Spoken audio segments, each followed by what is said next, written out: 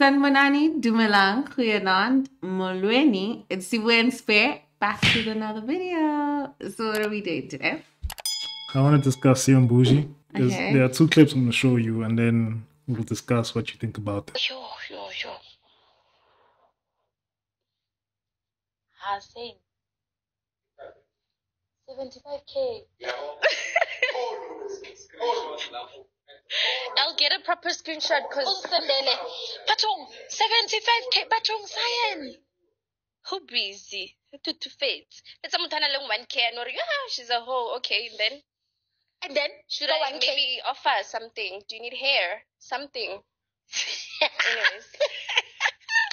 It's prostitution, man. I mean, what do you mean she's relatable? To who? Guys, motho sa pere choka ila nere ratana sala banyane ya ma 2K eniling am hara plastic ya 5 rand la hopola. Oh man, she really wants to be a 2K, but I'm so sorry. You have kids, you live back at home, you're in your 40s and you get child for free. I'm so sorry. It's not my intention, and I'm so sad that at 21 years I am living the dream you've always wanted in high school. So it's beyond me. Also, I see women saying a lot about me being a bad example to youngsters or their kids that are looking up to me. I don't know as anyone to look up to me. I'm not willing to be a motivational speaker. I'm also in my 20s trying to live life. Where are you to motivate your kids? It's not my responsibility. Also, remember, I have a car to pay for. I have a lifestyle to maintain. I have apartments, honey. And if a guy is just gonna make me filthy and just be here to satisfy his needs without satisfying mine, which is through money, then you're not for me. Duh. So what do you think about her saying that she didn't ask people to be a role model? And I mean, if we're being honest, it's fair.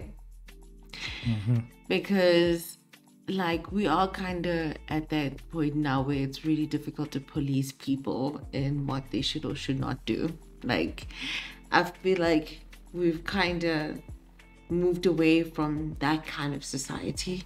For me, I completely disagree with what she's saying. Yeah. There's a very famous saying, and a lot of Spider-Man fans know this saying very well. Uncle Ben said it. Yeah. And he said, with great power comes great responsibility. Remember, with great power comes great responsibility. So Cyan Boujee is an influencer, IG influencer. Yeah. And she's done very well for herself. Yeah. She started this thing very young, and she's coming up. She's gaining more and more influence as time goes on, and she's becoming the next it girl. I think after Mihlali is gonna be her. Yeah. From what I'm seeing, because there's no other it girl that's as popping right now as Cyan Boujee. Yeah. With that being said, influence comes with responsibility. Yeah. Most celebrities do not ask to be role models. Most of them don't. But they become that by virtue of being celebrities. Yes. By virtue of having influence, you now have the responsibility to act a certain way. Yep.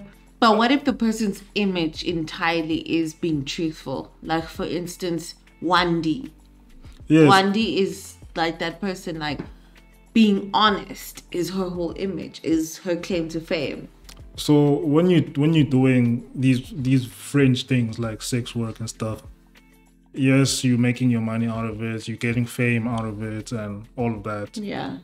But and it's good to be honest about these things. Like you being honest, you're telling the public that no, this is how I make my money, this is how I go about doing things. But now I'm seeing more and more there's like a sense of glorification, More and more I'm seeing a sense of glorification. Yes. You're seeing sex workers showing up more and more in media, in podcasts. And people like acting super excited about them, like to the point where like a younger person looking would actually look at it and be like, that's cool. Yes, that's the problem. That's like, the problem. I mean, we're making it so cool that it's okay for people to be giving blowjobs on the show. Like, look, you know what I mean? Like, it's to that extent now where... And a lot of women, especially young ladies that want to become influencers, will see this blueprint and will probably think this is the best or easiest way to go about being an influencer, is to do sex work.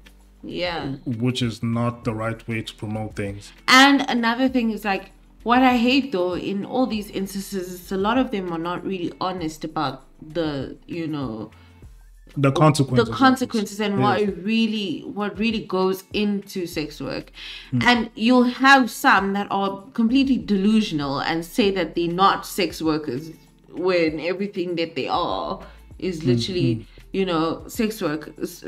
But the ones who do admit who do own it now, I admire that. I really do admire. I admire that they're owning the truth, and but I feel like in a lot of cases they are not so open and they're not so vocal about like the dangers. My main problem with all of this displaying of sex work in the media is that it's glorified. People do not talk enough about the consequences of it. Yeah. They do not talk enough about the sleepless nights that a person might have after having a bad sexual encounter, after all those like things, possibly being raped or being kidnapped. Like people get kidnapped. They don't talk about you literally, not literally, but figuratively selling your soul to get money, because that's what you're doing. You're selling your soul to get this money. Yeah. They don't talk about none of that stuff. That's my problem. And then when the kids look at all of this stuff, they do not see that and they do not understand. Yes. So they will go into these things without fully understanding these consequences. Hence I was saying that the only thing that they hear is the glitz and glam and wanting that. Yes. Cyan Boujee does have a responsibility. She's becoming influential. Yes. So she should be, even though she's living this lifestyle and she's open about it, she should be open about the consequences that come with that. Ooh. So to the point of parenting and having your kids look up to the parents, unfortunately for the most part, young kids are influenced by culture, pop culture. Yep. It's for the most part, it goes beyond what parents do or do not do for the child. For the most part, parents do try to become good role models for their kids. Absolutely. They try to show them the right way to live and all that stuff like that. But kids at a young age are more susceptible to what's cool, what's trending, and what will make them fit in with the rest of the group. And I'm sure she can also agree that her parents didn't raise her to do what she's doing. Yes. I think she would agree that they did all their efforts to raise her in a particular way, and she, influenced by her surroundings or whatever, influenced her into doing what she did, or got caught up in whatever she decided to get caught up in. So this argument about it's only the parents' responsibility to make sure that the youth gets the right upbringing and stuff like that. It's incorrect. It's incorrect. It's the community, the entire community. You're part of that too. They say it takes a village. Yes, you are part of that too. So you should also play your role in ensuring that kids are brought up in the right way. Absolutely. You can, yes, you are giving out information there. You are being honest about how you make your living, which is something a lot of people are crying about it girls before, lying about how they make their money and stuff like that. So you are one of the first or whatever of your generation to be so open about how you make your money. Absolutely. But I'd also appreciate it if you go into more detail and express why or the consequences of the lifestyle that you live. She does though say sometimes that it's not good. I remember that one interview with MacG, she did say that it's in that interview. But like, funny enough, they always flip up like that. That's what I don't get. Like, on one time they will talk like, oh, it's not good. Like, they'll speak about and then they'll say it's not good. And then next moment, because I feel like they're getting bashed so much, they feel like this need to sort of defend and over, it's just like we've seen this all the time, even with porn stars that speak about, they know the profession is not glitz and glam and it's not nice, and they know that they can't go in public sometimes freely, and there's a lot that goes in with it. But because they get so bashed on social media, they feel that they need to wear this layer of protection and speak a big, have a big talk and things like that. And I feel like that is what was pretty much happening. So Cyan Boujee, she's not famous because she does sex work. Right? Yeah. She's not influential because she does sex work. Yeah. She's influential for other things. She's funny. Yep. She has a big personality. Her presence is quite strong. That's why she's influential. Yeah. It's not because of the sex work. The sex work is just fueling her lifestyle. Yep. But I wish, and something that she's just become honest about. Yes. Okay, this is also how I. Because when you look at Cyan Boujee's content, it's entertaining. She's funny. Yeah. She knows how to make people laugh and all that stuff like that. Yep. And she's a good person. She's charismatic. But now it's gonna seem like it's the sex work that makes her influential. Yeah. When it's really not the case. And I just want people to know that. And then young girls, I hope that you'll find good role models. I hope that there are good role models out there, because what the media is currently showing right now, not that many women out here are good role models. Even Nota asked on Twitter, he asked the peoples if people could name 3 good female role models right now, and yikes, not that many people had an answer for him. And he even said that that's the whole point. You can't find that many good female role models right now. The thing is, we people think like to be a role model, a person needs to be perfect. Nobody's perfect, but you strive towards, like you work towards, you know what I mean? Like you try, like it's about trying, and it's about like you understand what is wrong and you don't deliberately do it, if you get what I mean. And you just try and live your life towards being the better version of yourself, or being the best version of yourself.